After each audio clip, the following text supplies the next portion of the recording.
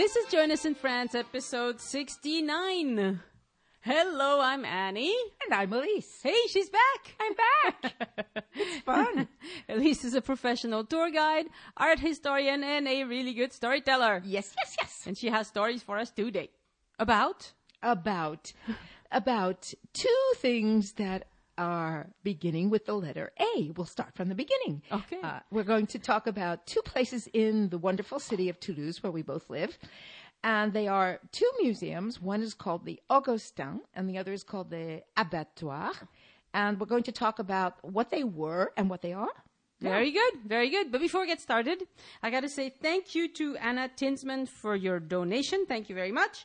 And also, I had some problems this week with the RSS feed for the show. Now, I don't want to bore you with all of this, but it took quite a bit of troubleshooting, and I think I'm not quite out of the woods yet. I'm going to have to make some changes to how I set this up. So I would really, really appreciate it if you would subscribe to the show, because then your podcatcher is going to download the show whenever it's available. And then you can listen to it later. Because, you know, a podcast is radio on demand. And in that way, if the podcast happens to break and then I fix it an hour later and then it breaks again and that sort of thing, you'll have the show in your phone or device and you'll be able to listen to it at will. So there you go. That's the announcement for today. Good advice. Yes. So, Abattoir. The gruesome place. Oh, gruesome place. No, we're going to start. I want to start with the Augustin. Okay. But actually, we'll keep the gruesome stuff for after. But just to give you an idea, you and I both know, and we've already talked about this in certain podcasts and in lots of other venues, that in France, and I guess it's true also in lots of other countries, particularly in Europe, that very often buildings that once were something else become museums. Mm-hmm. Right? Like we know the most famous example in France, of course, is the Louvre. Of course. Which was a huge palace for kings, and now, of course, is one of the biggest art museums in the world, if not the biggest. And so I was thinking about that in relation to Toulouse, and also because I was thinking about the famous style of architecture that we have here, which, of course, is made largely from brick.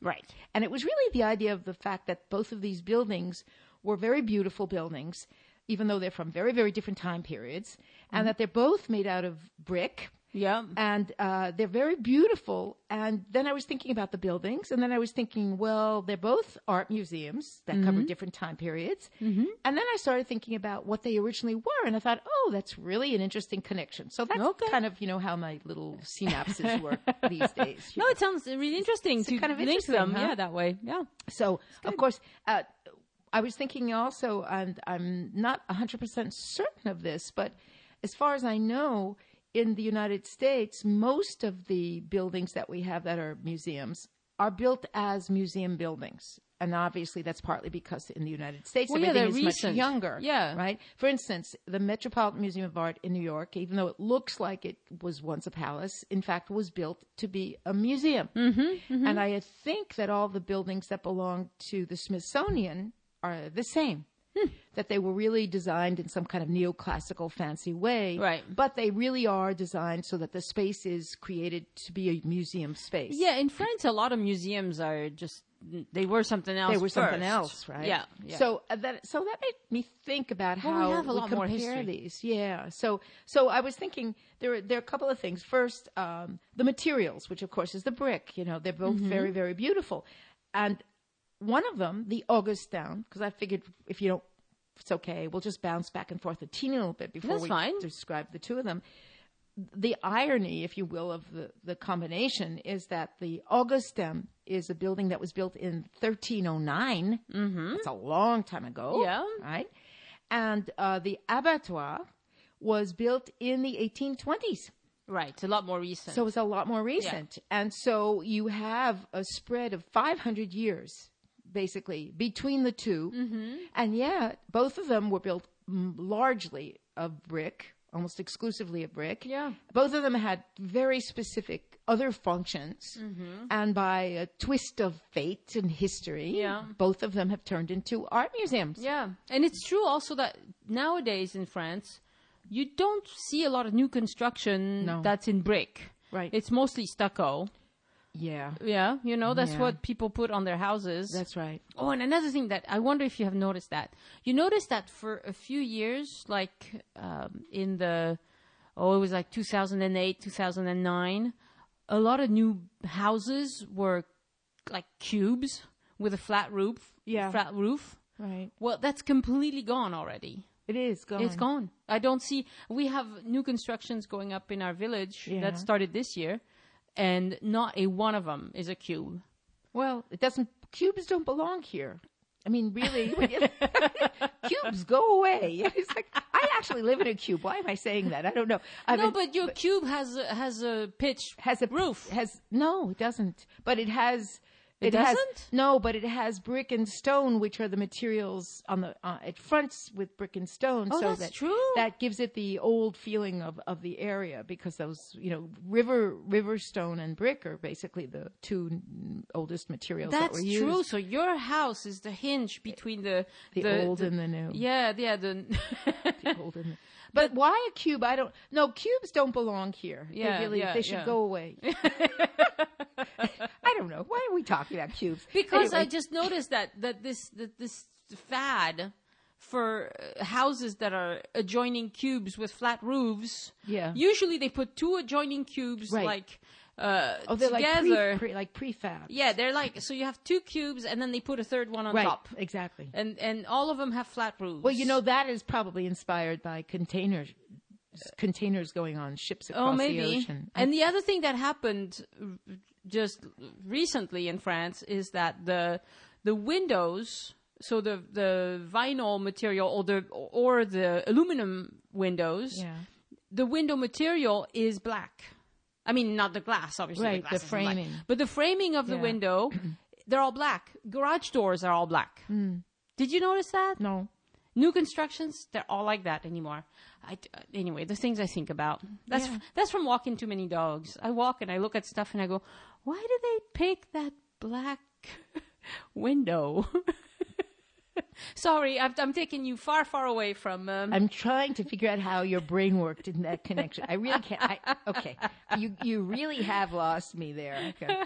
Oh, I know we're talking about construction styles. Okay. Yeah. All right. Let's get back to that. Let's go back to traditional building materials in Toulouse. Yes, what you started off by saying, which is absolutely true, of course, is that one of the things that makes it very specific to Toulouse, and it is also one of the things that makes it very beautiful, Toulouse and the region right around it, is that this is a largely brick area, as opposed to most of France in traditional materials, right? Which is mostly stone. Yeah. And of course, we're still talking traditional materials because these days both stone and brick are in fact quite expensive, which is why they use cement block. But talking about the Augustin and the Abattoir, I think in my mind I was really interested in the juxtaposition both of both buildings, what happened to them, the difference in time period from when they were built, and also, and I think this is really important because it really has a lot to do with what makes things that are interesting to visit, especially here in Toulouse, is that they're both very lovely places to go. Yeah. And they're diametrically opposed in almost every single way. So maybe we should start by talking about the older of the two, which is, of course, the Augustin. Mm-hmm. And it's called the Augustin. Augustines, I guess you would say. It was the Augustinian order. Okay. Which was a monastic order. Yes. Toulouse, just very, very briefly, Toulouse was and really stayed for centuries a city with an enormous number of monks, of monasteries, and of monasteries within the old city center. It historically is a city that had an enormous amount of land given over to the different monastic orders. And this particular one, which is an order of monks who are supposed to be hermits, which of course means they're not supposed to leave the monastery, which makes it's a little bit ironic because even though it was built starting in the 1300s, by the 1300s there were lots of other monastic orders in the city of Toulouse, and they were orders where the monks would go out and help poor people, preach and all of this, and the Augustins were supposed to stay inside their walls. So what they had aside from the fact that there's a whole scandal, which I won't go into, about how they got their land, because even in the Catholic Church and the monastic orders, there was a lot of rivalry and a lot of dissension about who would get how much money. And so the Augustins, by virtue of some apparently somewhat devious dealings, and I am not sure exactly what that means, except that I think there was a little bit of under-the-table money going on somehow. They got the bishop or the archbishop to give them this chunk of land, which, of course, you and I both know it has been truncated since the French Revolution. And they built this absolutely magnificent, huge monastery inside the old city center of Toulouse. Yeah. And that included many auxiliary buildings which no longer are there, which disappeared with the French Revolution. And among the other things they did... they tore them down, or they repurposed them? They tore them down. Oh, really? Okay. Yeah, the parts that are there now are, in fact, there for the simple reason that it was saved for the specific reason of what it became. But what happened to the monastic buildings is that they included huge gardens, and the cloister, which of course is really, I guess, traditional to every single monastery or convent. There was always a cloister because that was where they would walk around. But also, and this is what makes this, of course, such a wonderful place to visit even today, this was a real cloister garden. And that meant that it had a function. So it wasn't simply that you have a cloister, which is, of course, a square or rectangular space with galleries that are covered so that you can walk around. In this garden, part of it was for feeding themselves with vegetables that they would grow. Part of it was medicinal plants for not only treating themselves, but for going out and helping, giving out the medicinal plants to people outside the monastery. Yeah. Part of it was fruit trees, so that they could really be self-sustaining. And then it's not that big. The courtyard is not that big. But it had, and believe it or not, still has all these things. So, and the fourth side was simple trees and the well. Yes, there's a well. There's always a well, right? In the center. Is it in the center? On one side. Okay. It's always, sometimes in a cloister it's in the center, and sometimes it's on the side. I think it depended on where they would dig. I really don't know how they decided where the well would be. Yeah. But what happened was that there was this Augustin monastery, and it was there then from when it was built in the 1300s, which is quite a while ago, until the time of the French Revolution.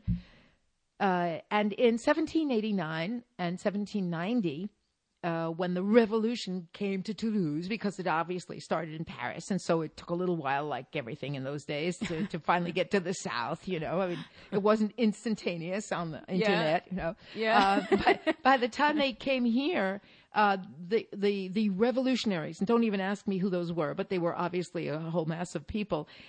They were in the process of dismantling and destroying almost all the monastic buildings everywhere in France, including in Toulouse. And Toulouse had 17 monasteries and convents. Yeah. It's huge for the amount of space there actually is in the city of Toulouse. Yeah, and one thing that this reminds me of is it's been mentioned on a few of the other shows is the l'Abbaye de Cluny in Burgundy. It got almost totally destroyed, and it was huge. It was the biggest. Yeah, and this is the French Revolution. Yeah, but as an aside, you should know the reason it was the biggest is because it was the original home of the Benedictine order in France, and so it was the headquarters monastery. Yeah. And it is that one they sacked. It just represented too much of all kinds of things, and that one they didn't. There was no saving anything. They destroyed it. So.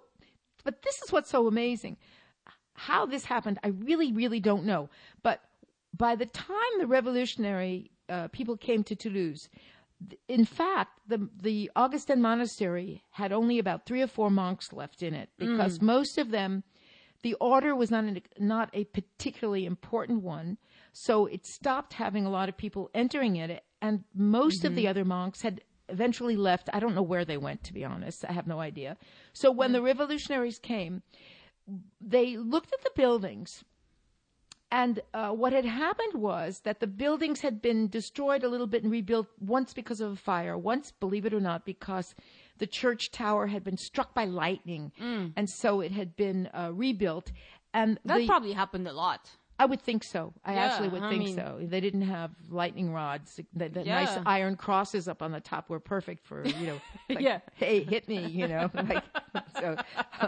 But the Augustin monastery had something that some of the enlightened people that were part of the revolutionaries realized could be used in a different way. It happens that this particular monastery has an enormous, enormous, enormous church. Mm-hmm. Mm-hmm. And it had side buildings that there are the side chapels and the what are called the chapter house, which is the meeting house, and all of these things, besides, of course, the gorgeous cloister. And it had started. Did they have dormitories right there? Yes, they always did. They always had buildings that were basically the dormitory, and then they would have another building that was a huge open dining hall, which called the refectory, which was those buildings, by the way, were destroyed. In fact, okay, they were actually destroyed. But for reasons that I really don't know, the monastery already housed some pieces of other ancient churches and monasteries that had over time been destroyed, and so a committee of people from the revolution decided to keep the rest of what were standing as buildings belonging to this Augustin monastery and use it to make an art museum for medieval sculpture and art. And all of this happened extremely early on, that is in 1790, which is really in the midst of the revolution. So that's interesting because on the one hand, they're destroying old things, but at the same time, they are establishing a museum. They're establishing a museum and saving what is left of the building. And the honor we have is that the only other museum that had been opened to the public by 1790, but was not considered to be a totally public museum, was in fact the Louvre. The Augustin Museum is the first open to the public art museum in France. Oh, wow. In other words, not private, not a lord or a king or a duke or anything like that.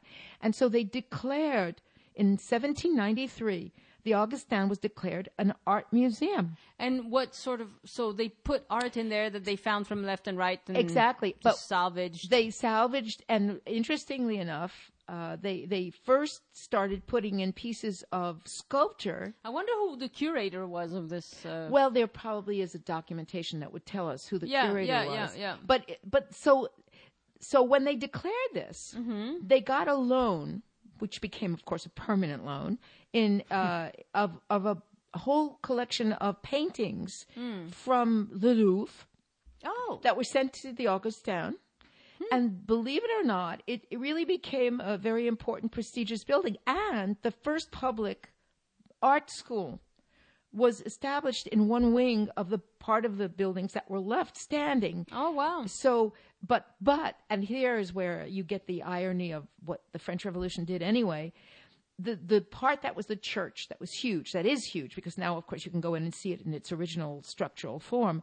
Because this is the revolution, and they are anti-religion and anti-church, and they've turned this building into an art museum, what they did was they put the equivalent of plasterboard, except, of course, they didn't have plasterboard in the 1790s and in 1800s. So they plastered over. They plastered over and covered up all of the windows, the Gothic windows in the church. And they put in a fake ceiling, lower than the beautiful pointed arched Gothic ceiling that's there now.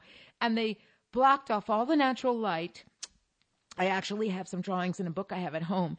And they used these walls, which are very, very high.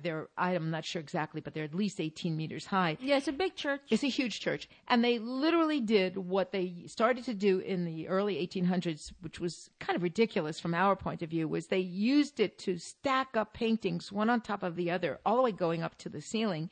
And there are actually some drawings of what it looked like at the time. It looks like a kind of supermarket of paintings, I mean, it's like, how do you get the one all the way up on top? You have to use a stick with a hook on it, get that one down. And they wanted it to be secular and non-religious and people shouldn't see that it was once a church. So this is what happened. And then They want to cover up the fact that it was a church. it's a But, church. you know, people are just weird. People are weird. Because on the outside, it's so obvious that it's a church. What are you going to do? Exactly. I mean, Exactly. It's a church. And not only that, but they kept the name. So they didn't change the name. Yeah. They called it the Augustin Art Museum of the Republic of France in the South. Oh, well, there you go. How's that for a nice long That's name? much nicer than what it was the year before.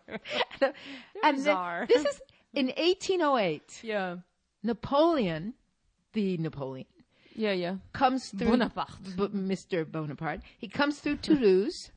Now, Napoleon is someone who, among other things, because we can talk forever and ever about what Napoleon was and what he did and all of that, he was a massive, compulsive collector of art and objects, some of which was bought, the most of which was simply taken. He was a kleptomaniac. He was an obsessive collector Of large things. of large things, very large things.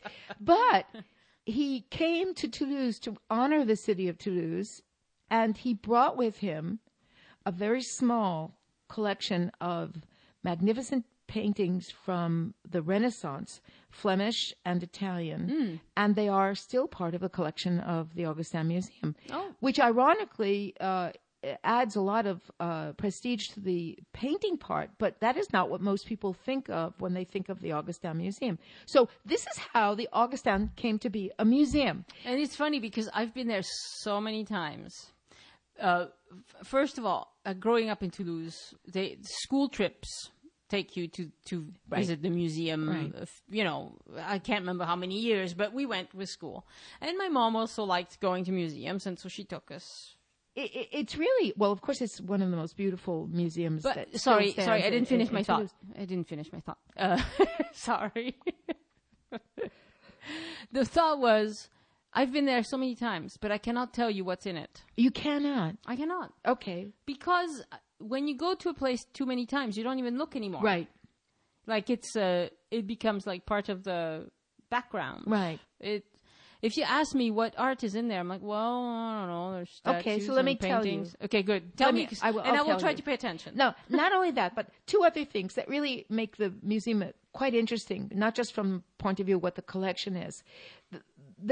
The revolutionaries, because let's go back to them in the sense that they are the ones who we can thank for having saved the building itself. They kept the cloister, and they kept the cloister in its original form, so that none of the cloister was destroyed. The galleries with the gorgeous columns that are what hold up, of course, the gallery walls were kept. And they kept the original medieval garden. Now, this is what is so astounding. So today, in 2015, just like 200 years ago, the city gardeners work to preserve what is a true medieval garden, cut into quadrants, with 1/4 being medicinal, 1/4 being vegetables, 1/4 being fruit, and the other being just a well that is no longer actually used, with a cypress tree and a few other trees.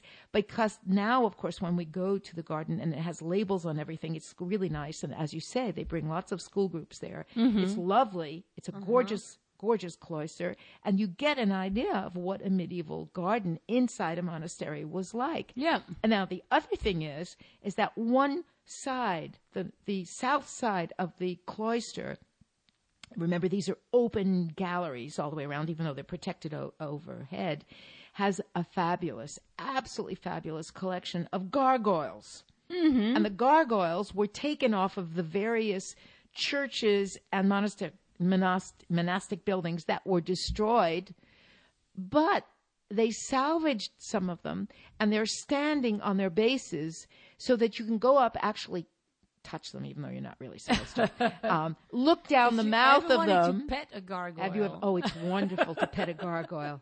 And you can actually stick your tongue out at them too, and they do back the grimaces that they do. And you can walk. What's wonderful is that they're freestanding. So when you walk around them, you see that a gargoyle is in fact a drain pipe, and the upper part is open. It's just a carved out open space. They're fabulous. It's really great. You walk into the gallery and you see this row of these huge gargoyles, all with their mouths gaping open, and it's really neat. Now, one of the things. I should go take pictures of the gargoyles. Oh, you definitely. That should be fun. It should be really fun. Is there natural light in there? There's enough natural light. Yeah, definitely there is. Do you happen to know what side of? They're on the south side.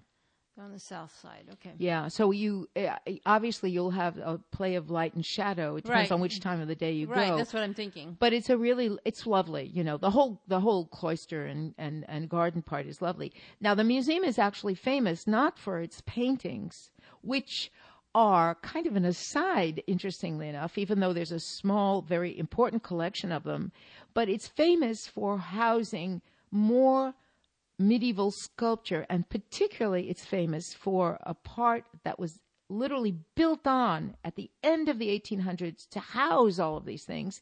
It's famous for the largest collection of medieval carved capitals in France. And the capitals, for those who don't know, are the very fancy sculptured part on the top of a column, which goes back, of course, to the Greeks and the Romans. Right, and they probably just took them from other churches and cloisters in the Toulouse area. Okay. So everything in the museum is, in fact, not even from the Toulouse area. It's from all of the other monastic structures that were torn down, that were filled with absolutely beautiful sculpture from the 1100s, 1200s, 1300s. Yeah. And this is the most important collection in France of this kind of sculptural work. So when the museum started to take on a certain importance during the course of the 19th century, they actually hired our famous Viollet-le-Duc, the man who redid pretty much everything that's still standing in France. But his name was Violet, not Violette. Violet. Violet. Violette in English. I know. Violette is a girl. All right. Viollet-le-Duc. I like calling him Violet. I don't know why. Oh, Violet, if you I know. like. But Violet. I think it was Violet. It was Violet.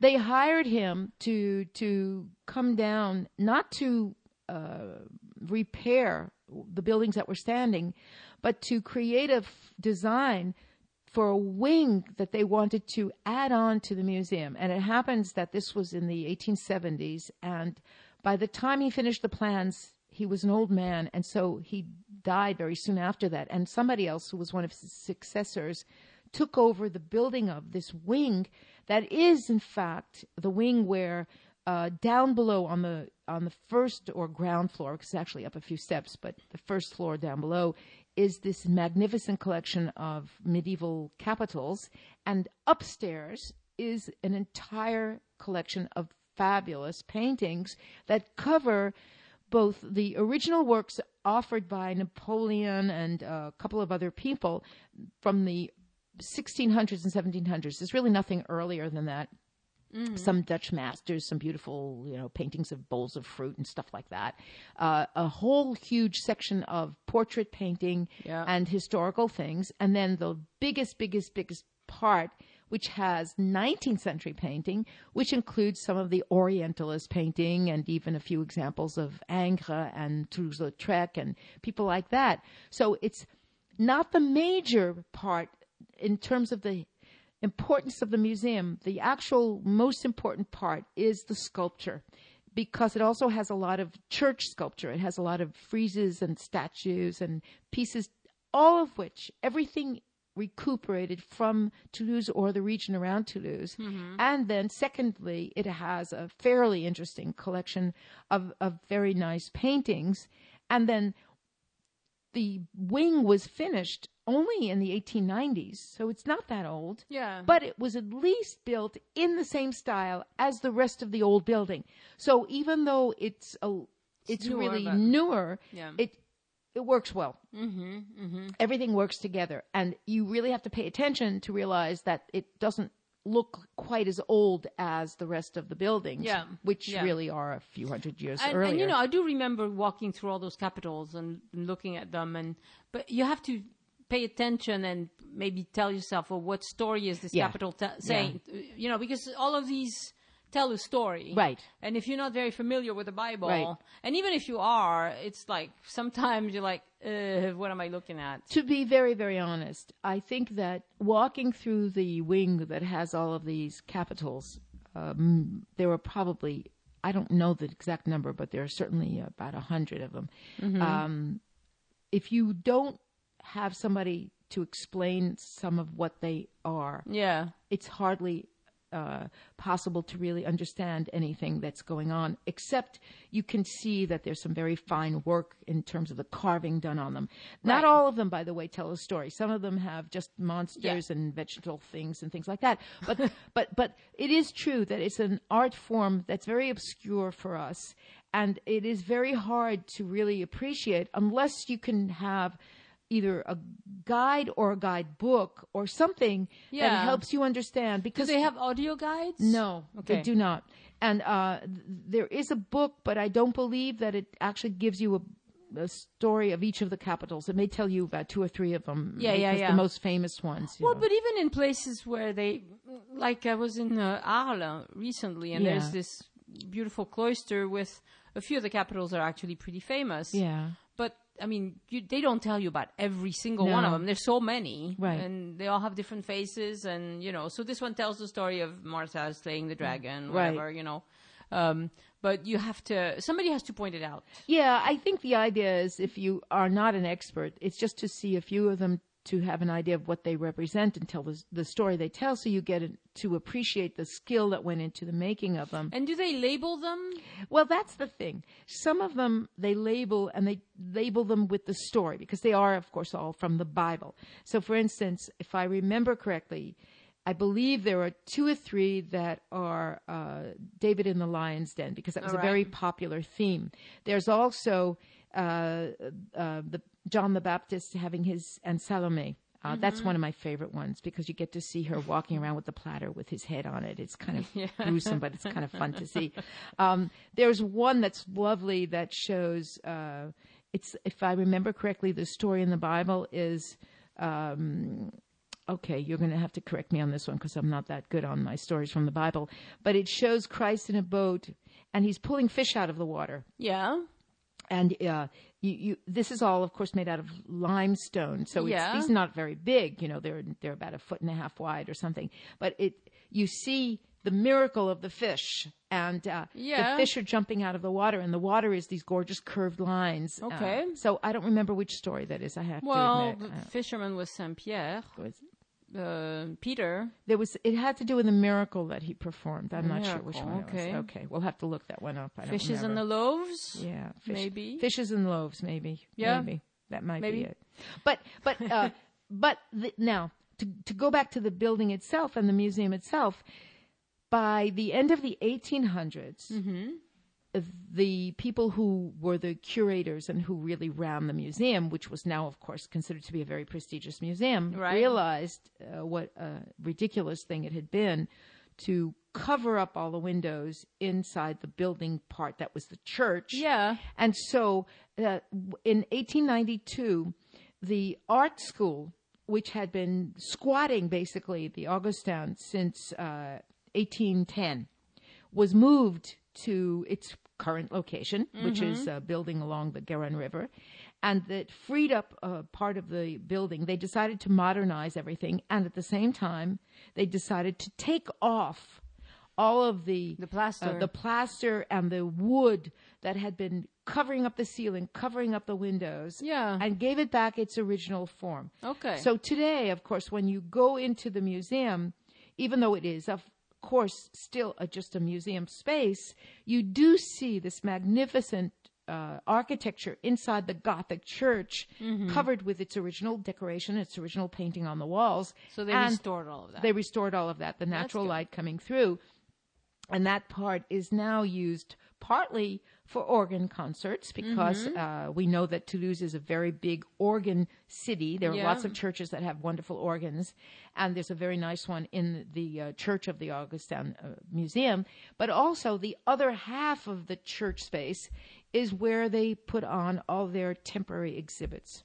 Right. And they have had some very, very wonderful ones, especially in the last few years. Thank goodness there's a certain decentralization of money, so that the Minister of Culture has given our region enough so that the Augustin Museum has had a couple of really very nice, prestigious exhibits.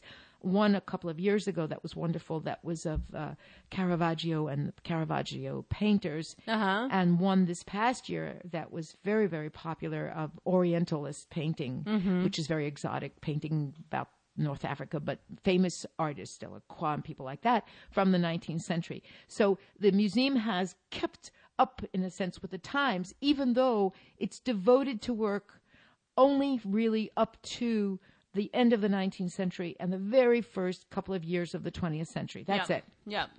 And it's a place where if you are a resident of Toulouse, you can get a special card so that you can go on weekends. It's also, because it is really a museum, it is open all the time. It doesn't have a date that is closed, although they're threatening to start doing that. And on Wednesday nights, it's open late, and they apparently have organ music every Wednesday night. I don't usually go on Wednesday nights. And when we have our Fête de la Musique, which will be coming up, they always have really good stuff. Yes. And this is what I love about France in general, is that they take a museum like this, which has parts of it from the 1300s and 1400s, and they spread out different kinds of music the night of the Festival of Music, which of course now is pretty much all over Western Europe anyway. And June 21st. June 21st. And you walk from room to room, and you can listen to Middle Eastern music or Renaissance music or contemporary jazz music or whatever. Yeah, it's always a nice place to go. So it's one of my two really most favorite museums in Toulouse. But also, I just like it because of what it is. I like the fact that it's kept its medieval gardens and cloisters. It's, as you say, from the outside, it really does look like a church. Yeah. And it's all brick, and it's absolutely beautiful. Yeah. And what I realized checking up some historical information, what I didn't know was that the part you were describing that in front of the entranceway with the little fountain and the garden, that's really, really recent. That was done in the middle of the 20th century. In my lifetime. Yeah. I mean, I thought it was maybe done in the 19th century when they was, turning it into a museum. Yeah. But no, that was part of another form of urban renewal that they did in the more recent past, as we can call it that. Yeah. And of course, they chopped off a whole part of it that has now become other things and shops and stuff like that. But it's very lively. I like it. It's dead center in Toulouse. I mean, it's dead center in Toulouse. Yeah. And it's a nice place. And what I think is fun is that my guess is that most of the people who visit the museum just have no idea that it was, number one, the first public art museum in all of France after the Revolution. I didn't. If I knew that, it didn't register. Which is kind of cool. Yeah, it's very cool. It's pretty good for Toulouse. Yeah. And I like its history, Oh, and I have to tell this story because it has nothing to do with being a museum, but it is a true story. In the 1500s, there was a bit of a scandal because these are monks who are supposed to be hermits, which means they don't leave the monastery buildings, even though it's right in the dead center of medieval Toulouse. Yeah, right? yeah. I don't know exactly how it was found out. I don't know if somebody who was one of the auxiliary people that helped them with the cooking or whatever it is, but the word got out that some of the monks were receiving ladies inside the walls of the museum. Now, this is a real no-no, Yeah, I'm told. This is a real no-no, And the problem was that the Augustins were not well-liked by various other monastic groups because they were latecomers, they were upstarts. I mean, it's so weird to read all of this kind of stuff. So they got into a lot of trouble. And a couple of the brothers were actually, I think, asked to leave. Dissolute business. Dissolute. Yes, they were corrupting the others. Well, definitely. I mean, don't do that. If you're going to be a monk, don't do that. If you're going to be a monk, I guess it means if you're going to be a monk, do it in the countryside where you don't have too much temptation, because obviously there were people that they had contact with inside the city. But anyway, so that's the history of the Augustins. So it's a very nice place. I must say, having been there many, many times, I would gladly go again. I mean, it's just, it's great. One of the things, you go in for Fête de la Musique. I almost always go in. So always. And I remember going to exhibitions there that had to do with the history of Toulouse. Mm-hmm. They always have something going on. Yeah. So it's maybe once a year I just so happen to go for whatever reason. So it's one that's pretty lively. It's pretty lively. And they have stuff for kids too. Yes, I was going to say. In fact, when my daughter was little, we used right. to. They allow them to come in and sit down. I love it when you watch them sitting and trying to draw the gargoyles or walk around the cloister or go into the other spaces. And they have a very nice outreach educational program. Yeah. Which is another thing that I think is very good because it makes a museum more a part of everyday life in a city that way. It doesn't have an elitist feel to it. It's really anchored in the history of the city of Toulouse. All right. Okay. That's a good one. So that's a good one. And that, of course, is in the Dead City Center, which means it's really accessible by metro, by bus. You can walk pretty much from anywhere and get there. It's really hard not to walk past it. It's really hard not to walk past it. So now the other one, our other A building, the Abattoir. Well, now that's the gruesome one. That's the gruesome one. Now, the Abattoir, interestingly enough, is on the other side of the river. It's on the other side of the Garonne. And it's in the neighborhood of Saint-Cyprien. Right. Which, for centuries and centuries and centuries, really for very, very, very long time, was the bad part of Toulouse. And it was the bad part of Toulouse for several reasons. It was the bad part because it was the part where there were the hospitals, which, of course, in the Middle Ages meant that you had all the people that were diseased, the lepers, the people with the plague. And, of course, it was also the area where there were lots of poor people and a lot of bandits. And so it was what we would call mal fréquenté. Yes. And apparently, it was like that for a very long time, up through into the 1800s. And it's because it's on the other side of the river, it was an area that most people really didn't care about. So what happened was that traditionally I don't know if this is just in France, but it happens that it wasn't the case in France, cities built along a river often used a part of the river to do the slaughtering of their animals for meat. Yes. And, of course, the term abattoir means slaughterhouse. Yes, it was a slaughterhouse. It was a slaughterhouse. Yeah. And in Toulouse, starting way, way back, maybe even with the Romans, I'm not sure, the river, the Garonne, was used. A part of the river was used. That was where they slaughtered the animals. So, it polluted the waters. It's pretty disgusting anyway. And, of course, then they eventually used the hides and tanned the hides. So all of this activity was connected to the river. And it was at the end of the 1700s, beginning of the very 19th century, the 1800s, with these new enlightened ideas, open parks and cleaning up the city and all of this, the city decided that it was finally time to move the abattoir to a specific place. And instead of having apparently lots of small different ones in different parts of the city, they unified them all, and they decided to have built specifically for that purpose one big structure on the other side of the river, but very close to it, but in more modern sanitary conditions, considering when it was done. Yeah. And they asked Urban Vitry, who is a very interesting man. Urban Vitry was the head architect of the city of Toulouse, and he was the nephew of the Vauban family, who were the family that built all of the wonderful, wonderful things starting in the 1600s made out of brick.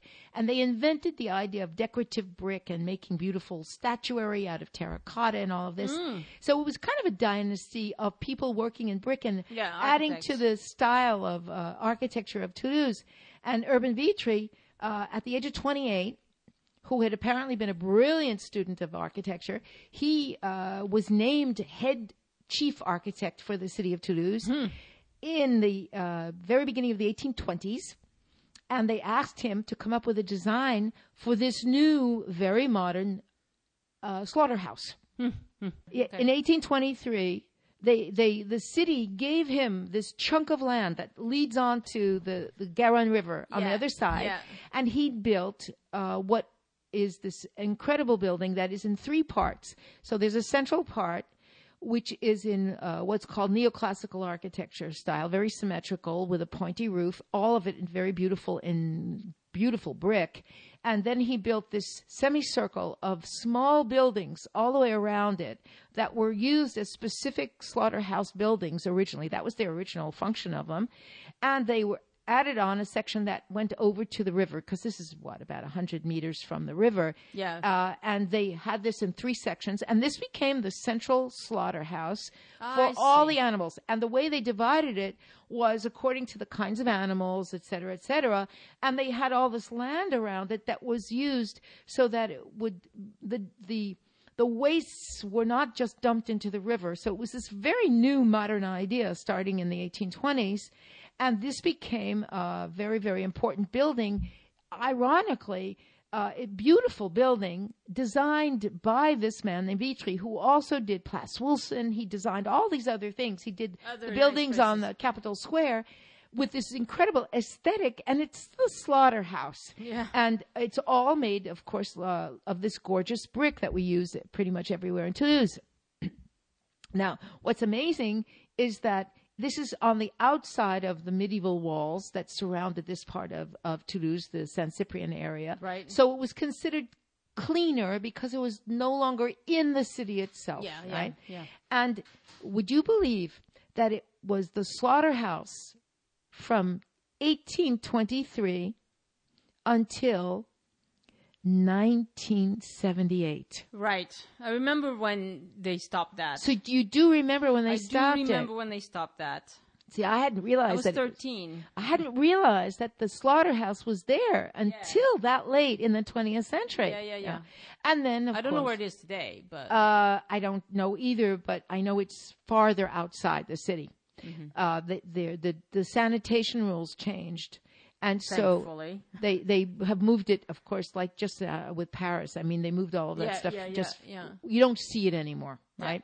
Now, I remember when I first came to Toulouse, what I saw was the buildings that are, of course, still standing, because they did not destroy them, because it was classified, in spite of the fact that they stopped using it as a slaughterhouse, because it was designed by this architect, Urban Vitry.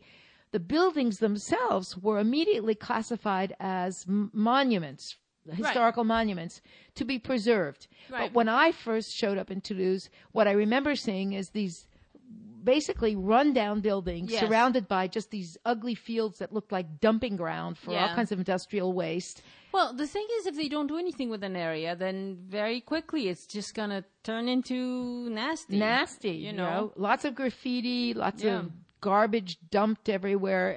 It was very strange for me because, you know, there are so many other parts of the city that are so beautiful. And I kept thinking, why did they allow this to happen? And it's so close to the river and everything else. And that was my first visit to Toulouse. And then I went away. And then I came back a couple of years later. And that's when I found out that after some deliberation, the city council, with money from obviously the region and the Minister of Culture, had decided, since they had to find a function for these buildings that could not be destroyed, that they were going to turn it into a modern art museum. And that it would be a museum of 20th century art, since the Augustin basically pretty much stops at the very beginning of the 20th century. And that was 90s, the project was developed in the 1980s. Okay. They actually started working on it in the 1990s. It took an enormous amount of time. There was a huge amount of delay, and I don't know if the delay was because of a change in the plans. I really don't know what the reasons were. When I arrived in Toulouse in 97, I found out about it, and because of the work I had been working with museums in the States and New York, I immediately went to contact the people that would be in charge of the abattoir to see if I could get some kind of work with them. And they told me that there was all this, what I hate to use the word, but I am going to use it, rigmarole. All of this, you know, these rules about who could be hired, not hired, because the money was coming from the DRAC, which is the regional resource of cultural money, the Minister of Culture, that there were various people that had to be consulted. They couldn't just hire anybody. And they told me that there was a huge delay and it was getting to be problematic. They thought they would be open in 98. In fact, they didn't open until the year 2000. Right. So in the year 2000, having more or less given up on the idea of ever getting work with them, and of course by that time I was working as a guide and also teaching at the art school, what happened was I kind of stopped going past it, so I didn't really pay attention very much. And you don't, I mean, unless you live nearby, you wouldn't go past it. Right. It's unlike the Augustin, where it's hard not to see it yeah. if you're in city center. Yeah, right? but that one is a little off center. I mean, it's not anymore. It's very heavily populated, right. But it's not right in but the center. It's not right in the center, so you have to be on the other side. You have to be driving past it. But what was amazing to me was that I remember having driven past it many times and thinking, this is really kind of grungy, everything. And then there were I don't know how many months that I hadn't gone past it.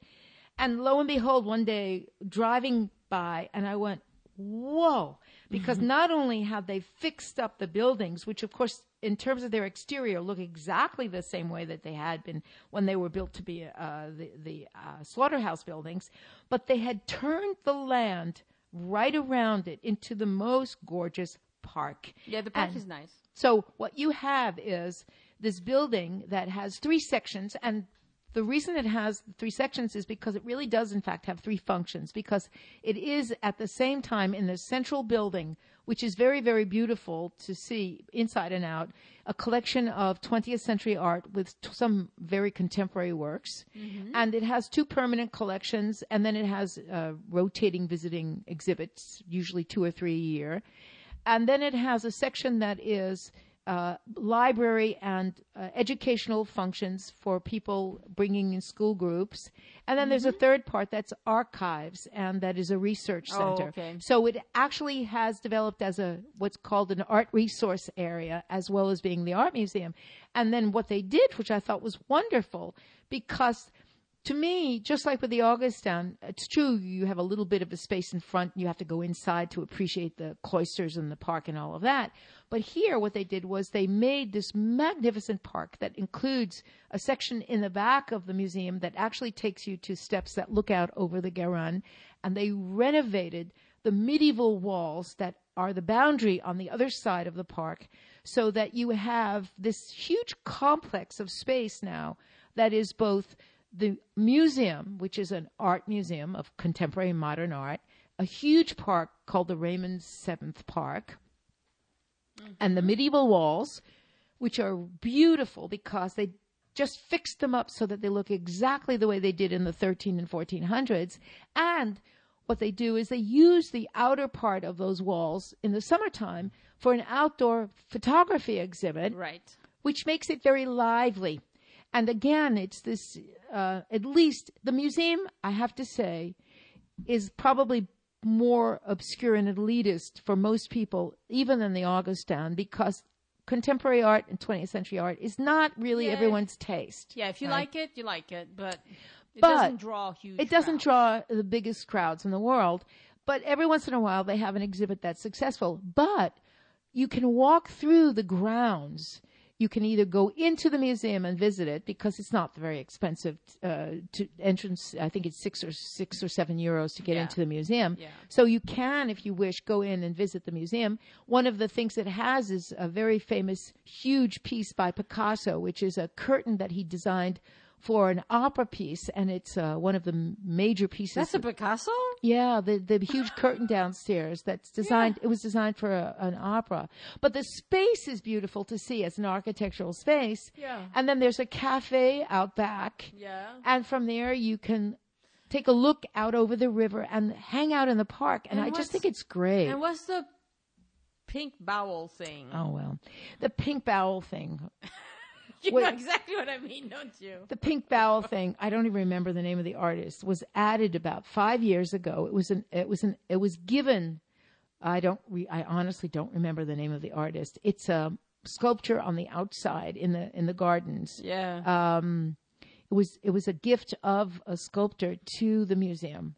So they put it up because, of course, they do very, very contemporary work there. But nobody likes it. I've never met anybody who likes it. No, nobody likes it. It looks like a big infested. Well, yeah, it does. It's pink. But and it's truthfully, very large. It's very it's large. very large. It's like true. 5 or 6 meters tall and 5 or 6 meters wide. Oh yeah, it's at least that big. and, But and you drive past, and that's the one thing people see when they drive by. you think so? Maybe. Well, yeah, everybody. Because it's colored pink. If I'm going to tell somebody it's abattoir, and they're like, "What's that?" And I'm going, "The thing with a big pink bowel." And right. Everybody knows what it is. That's true. That's true. But I think most people like me. I think that's a disservice. Well, you know what? I don't pay attention to it. I guess that's the thing now. It's like when I go there, if I go there, I go to see what's inside the museum. Of course. Or I go to enjoy the park, and also I absolutely love what they did with the steps and the esplanade behind the museum. Yes. That gives you not only a view of the river, but there's a walkway with that you can go on, a kind of causeway where you can walk along the river and really feel the rushing water coming out. Yes, you can hear the river. The view is spectacular, absolutely spectacular. Nice. So it's really a nice area anymore. I mean, I know that the city around the city is reclaiming some of the buildings because they weren't being renovated, they weren't being kept up, and so they were turning into something nasty. Right. And so the city is actually buying They're out. gentrifying it. Yeah. And it's not people doing it, it's the city buying whole blocks of this stuff, and they're going to try and resell it and develop it. But the other thing is, it's true that this small old area of the called Saint-Cyprien, that's very close to the museum, was until very recent times not very clean, and it was relatively poor. But by virtue, some of it is still not awesome. I mean, well, it's not like that anymore, though, in the sense that there are two things that have changed. One, by virtue of having the art museum there, and if you walk across the bridge to the other side, you have the art school, and then you have another building, which maybe I'll talk about another time, which is the Chateau d'Eau, which is another very interesting structure that's become an art photography exhibit space. What has happened is that the first thing that helped change that area was that a lot of artists moved in. A lot of art students and a lot of artists moved in. And the rent was probably cheaper. The rent was cheaper. Yeah. And now what is happening is that little by little, it's becoming a kind of young people's art area. Yeah. So it's kind of nice. You know, there's some university housing along there, right? No, I don't think so. No, but you have it's turned into basically a kind of hip young area, so that you have a bunch of little restaurants, a bunch of little nice wine bars. And there was the Carmen restaurant. And the Carmen restaurant. That was the meat restaurant. Is it still there? I think they're moving it. I don't know if it's moved already or. Which was a very famous restaurant. I've never actually eaten in it. I don't know. I mean, I know it was there for a long time. But everybody talks about it. Right. But what they did do, thanks to the fact that they had decided to do this work on the museum, was they added that complex of very nice apartment buildings that are right on the water. Yeah. Which are really quite lovely. Yeah. With a beautiful view. And I think I guess the reason I find it interesting is much less for what is actually the collection inside the museum, although sometimes they have things that I find really interesting. But what I like is what they managed to do based on dealing with saving that building and renovating it in terms of what they did to the whole area. Yeah. So that they made this park, they made these beautiful apartment buildings. And so you have a very nice, yes, there's a small old section of Saint-Cyprien that's still it's grungy. It's not dangerous anymore. It's just grungy. Yeah. But at the same time, maybe because I'm used to cities where you have a small artist area that's always a little bit like that. It starts out being that way. Because what happens afterwards is that rich people move in, up the price of real estate, and then the young artists have to go somewhere else. Yep. You know, so it's kind of fun to walk around in that area and see that it's got this kind of artist colony kind of quality to it. So. I mean, I've been a few times because my daughter happens to like the art there. Yeah. She likes modern art. Well, good. She has good taste. She likes modern everything. Sometimes she plays me music. I'm like, okay. Well, I think it's, we would just as a last thought, because, I know we're going to end, but just like you need to have a little bit of an explanation to be able to appreciate the columns that were carved in the 1100s, I think you really also need some information to appreciate modern and contemporary art. And I think that that's probably true for a lot of the work that exists in museums. Yeah. And I think that... And in France, we're not real good about putting explanations on the museum. No. I mean, like, even if you do take the time to read everything the signs that you'll see, it's not designed to explain very much. No, it's not a very strong point in a lot of places. It really isn't. Unfortunately, it is a problem. Well, I wonder if it's because if they're not sure, they don't want to interpret things just because they don't want to get it wrong? No, I think there are two. No, I don't think it has anything to do with that. I think it's, number one, money. Because in order to have more explanation, you have to pay people to do the writing. And the other problem with that is that a lot of things, and this is true here in Toulouse, but also in a lot of other places, are not necessarily written in any other language other than in French. Yeah. Which makes it very hard for tourists and visitors to really understand what they're looking at. Yeah. And I think it's a combination. We have visitors from all over Europe. And lots of Spanish-speaking people, a lot of English-speaking people. German, and they don't right. necessarily read French. Right. You know? I mean, that's just how it is. But I think that it's a combination of budget and a certain amount of just laziness. I really do think that that's what it is. Yeah, but it might be. But anyway, so there's my 2 A's of the Augustin and the Abattoir. And of course, if you want to take a tour with Elyse, you can get a hold of her and arrange that. And that would be lovely, because I love talking about all those things. You give really interesting tours. I've been on many of them, and they're really good. And, you know, once you get started with the art stuff, you know, there's just no stopping it. But even the gargoyles, I love saying hi to them, you know. Well, and at the beginning of the show, I forgot to ask you what you've been up to since we last talked. And you've been up to a lot of stuff, haven't you? Well, I was back in Paris with a few different groups. But it was okay if I just make a clarification, because I actually had somebody who wrote to me. I do private visits. That is, I don't do kind of open visits like the people. There are lots of people, of course, in Paris who kind of stand on a street corner and people just show up at a given time. Yes. I do prearranged, you know, organized visits with either groups or individuals. So that's largely what I do, you know. Right. And that I do, of course, in Paris, and I do in Toulouse, and I do pretty much everywhere, you know. All the people that I've seen that do, like, they just stand around and wait for people to come join them, they're usually really young, you know. Well, there are two things in Paris, particularly because there are so many tourists. There are two things. One, you have legitimate, licensed guides like me who actually advertise in the little magazines like Pariscope and things like that. And they have a full schedule.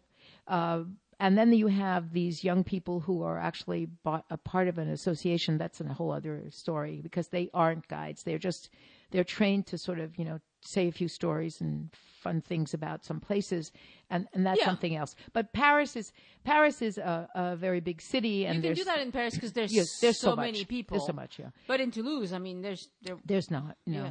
But I just wanted to mention that, because I actually have a couple of people who've written to me and have asked me, well, you know, like on a specific day, what visit am I doing in Paris? But I don't work that way. I go to Paris to be with groups that it's a kind of reserved ahead of time. So if somebody wants to organize a group of 8 or 10 people or whatever, or even 4 or 5, right, you know, and have you show them around Paris for a few days, they can contact me. Right, that they can do, but just for 2 people, it's probably not going to be.